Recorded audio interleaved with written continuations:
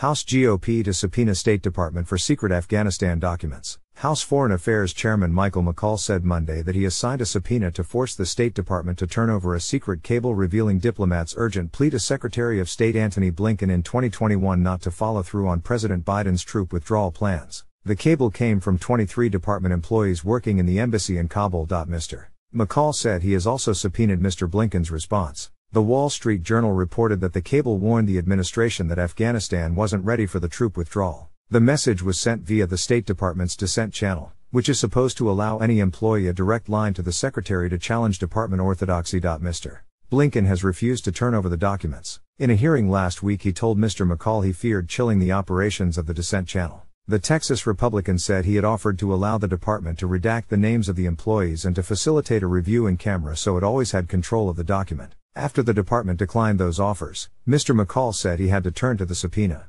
Unfortunately, Secretary Blinken has refused to provide the dissent cable in his response to the cable, forcing me to issue my first subpoena as chairman of this committee, he said. The cable was also the subject of a request by Democrats when they were in control of the House, though then Chairman Gregory Meeks did not force the issue through a subpoena. Mr. McCaul has made the chaotic withdrawal from Afghanistan a key focus of the committee now that it is under GOP control. In one hearing earlier this month, a Marine who was sent to Kabul revealed that he had identified the man who is believed to have later set off the explosive that killed 13 American troops and many more Afghans. He said his request to take the man down was denied by higher-ups. While this is Mr. McCaul's first subpoena, it is the latest in a flurry of demands emanating from the GOP-led House to the administration.